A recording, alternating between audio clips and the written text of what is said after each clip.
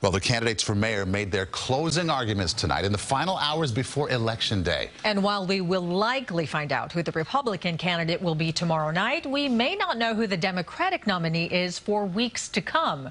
CBS 2's Jenna DeAngelis has more.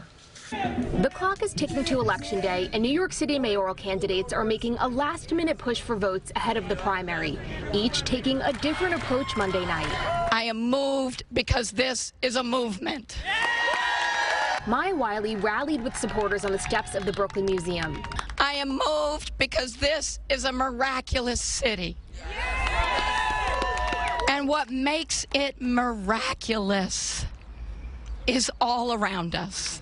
Eric Adams appeared on a TV program streaming online where he was asked how he'd protect the immigrant community. And I'm going to make sure we go after gun violence and target those who are carrying illegal guns and using those guns.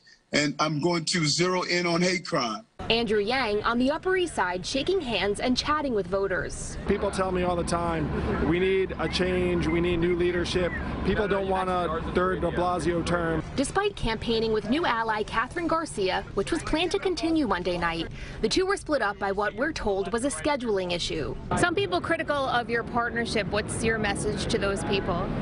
New Yorkers tell me all the time they want leadership that works together. I am all about getting people out to vote. We need a city that works for everyone. I have the track record. And earlier, Scott Stringer says he was encouraged by the response. This is the way you get elected mayor, one voter at a time. The latest Ipsos mayoral poll has Adams with 28%, Yang 20%, Garcia 15%, Wiley 13%, Stringer 8%, and undecided 6%. It could be weeks before we have a 100% final result. That's because for the first time in a citywide election, ranked choice voting will be used, choosing candidates in order of preference instead of picking just one.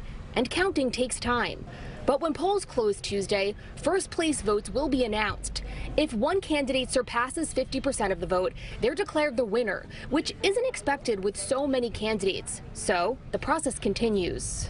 The mayor said we're going to have to exercise a little patience here, something we're not particularly good at. On the west side, Jenna DeAngelis, CBS 2 News. On the Republican side, there is no ranked choice voting for mayor because there are only two candidates, Fernando Mateo and Curtis Sliwa. And the polls open tomorrow morning at 6 o'clock. As always, they close at 9 p.m. as well. We have links on our website if you need help in finding your polling location. You can also learn more about ranked choice voting and see a sample ballot. All there for you at cbsnewyork.com.